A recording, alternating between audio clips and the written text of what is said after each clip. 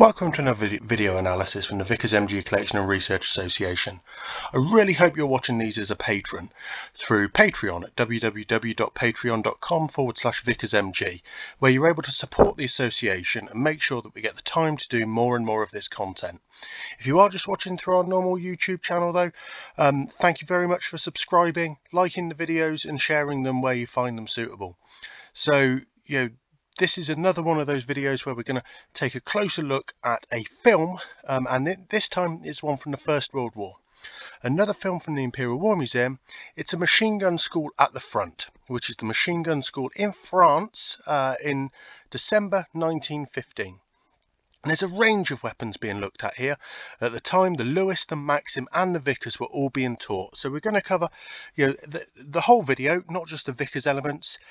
And production date is given as the 7th of February 1916, yet the filming seems to have taken place in December 1915 because it's actually a sort of full film reel.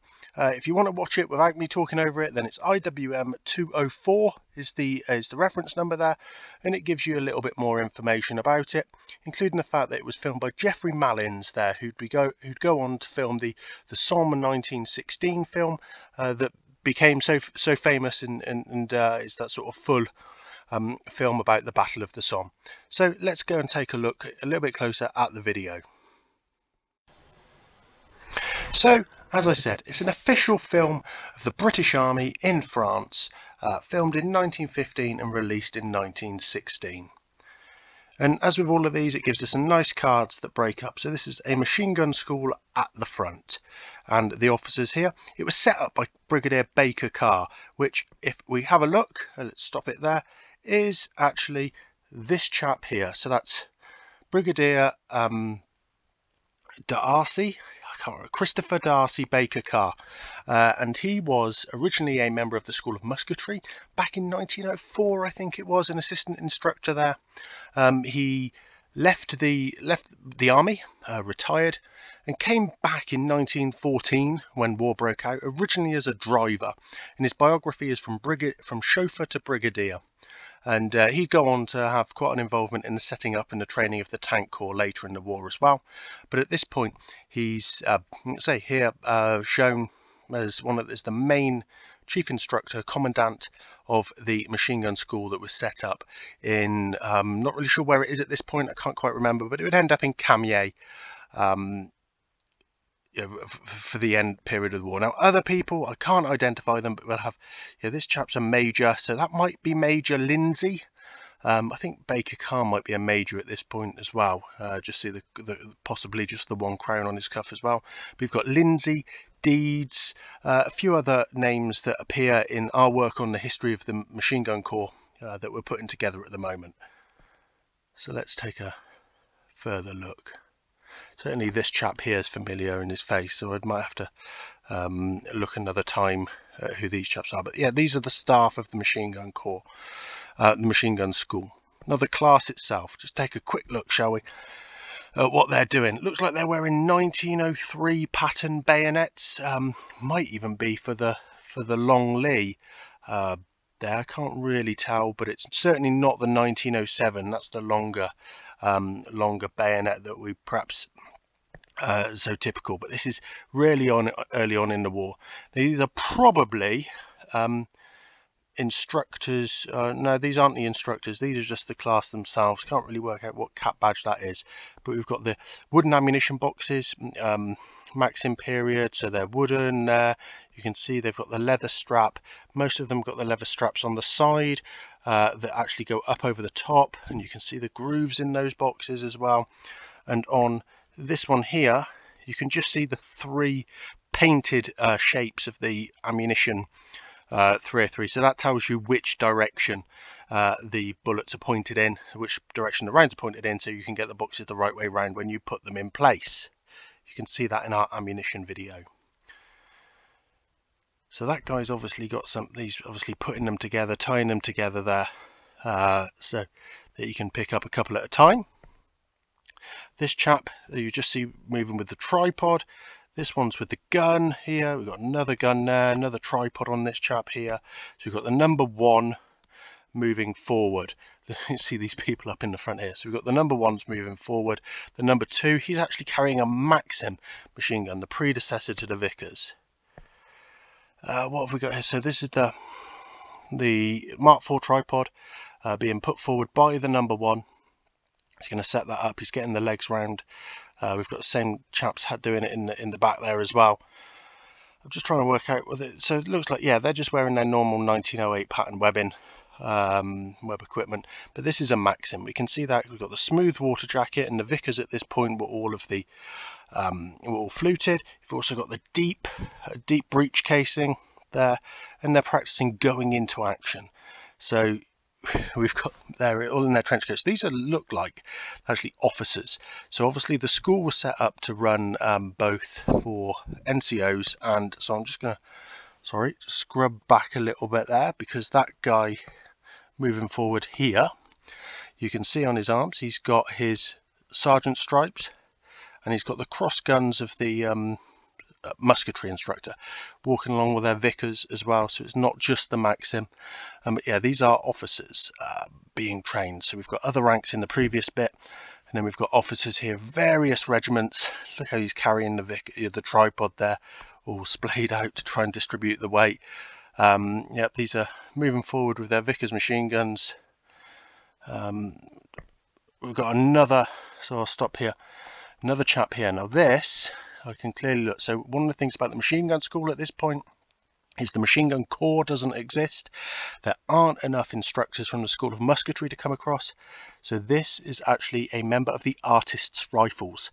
You can see his sergeant stripes there, and you can see above the crossed guns, meaning that he is a musketry instructor. But the cap badge itself is of the Artist Rifles, because they were general headquarters troops at the start of the war. And they were nearby when the machine gun school was set up, so their whole machine gun section came across and actually staffed the first instructors for the school, something that Baker Carr managed to arrange. So what we've got here is a Lewis automatic gun, so, and that one there is also a Lewis. So like I say, they're not just men of the, or not just the Vickers machine guns or the Maxims. This is the machine gun school in general. So they've got lots of all the different guns. And there we've got another, I believe, another instructor of the Artist Rifles as well, moving forward. We're saying that this case here is part of the pack saddlery. I believe it's part of the Lewis pack saddlery. You can see the chains on the back of it, so it can be used to go on the pack saddle and be carried by horse. Now we've got more men moving forward. You can really clearly see the Maxim there being carried. Mark IV tripod being used for the Vickers and the Maxim. Another machine gun instructor, likely to be of the Artist Rifles, but that cap badge is just a little bit blurry. More machine guns moving off the range. More instructors moving as well. That isn't musketry instructor. That's possibly a regimental affiliation above the stripes there. So another, more moving down. You can see how the ammunition box is being carried here with the leather strap over the top of it. It's not on the side, but it does fold away when you need it to. And then we've got the drilling instruction with the Maxim, Vickers and Lewis guns themselves. So this is being able to, using the Lewis in this case. So magazine fed, 47 rounds in the magazine, changing the magazines. Say these flat pan magazines, we do have Lewis in the collection. They're being instructed how to get down to the gun, how to set it up, how to set back. Classic sort of skillet arms drills, really. As I said previously, that leather case was for the pack saddlery. We just saw it in this chap here. If we have a look in this area here, you can just see him run away, then come back to it, flop it over and send it, take it back with him.